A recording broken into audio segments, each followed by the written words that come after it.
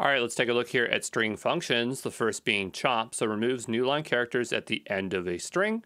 So, if there's a -n, or sorry, \n, you don't want to see that there. That's the way you get rid of it. Then you have format, so produces a string by formatting a number of other values according to the specification. So here there are %d light, so this is representing a digit. So it's taking that number. This says it's going to be formatted as a string, okay? Format list, so produce a list of strings by formatting a number of other values according to a specification string. So here we have an array, and then we have our specification. So you can see it's substituting the name there. We'll look at indent, so adds a given number of spaces to the beginnings of all but the first line in a given multi-string. So here we have a string, and what it's going to do is, see, we have the interpolation here, and then we have indent. I know the highlighting is not great because it's a single string, but we have interpolation. We have parentheses 2, so give it a layer of 2 indentation, and then it's going to break that up and give it indentation. So we have join, so produce a string by concatenating together all elements of a given list of strings with a given delimiter. So you use delimiter is a comma, and so it's going to glue that together to make this, okay? If there's only a single one, there just won't be any comma in there. We can lower all the text. That's pretty straightforward.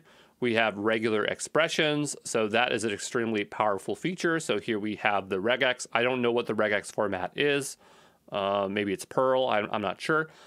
There's like a bunch of different types of regex standards. So, do you have to figure that out so you know how to use it?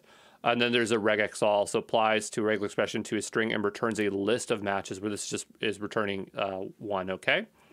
We have replace, so searches a given string for another given substring and replaces each occurrence within a given replacement string. This is just like the JavaScript replace. We have split. This is the opposite of join. So if we want to split on the comma, we specify comma here. We have str, rev, so string reverse. So reverses a string. So hello becomes ole. We have sub olel. Sure, I don't know. So substring, so extracts a substring from a given string by offset and length. So we have a substring, and we're saying we want 1 to 4, so we only want 1, 2, 3, 4 here, okay? Because it starts at 0. We have title, so make it title case, so capitalize the H and the W. We have trim, removes the specified character from the start and end of the string, so we don't want these, and we tell it to remove those. There's a lot of string functions.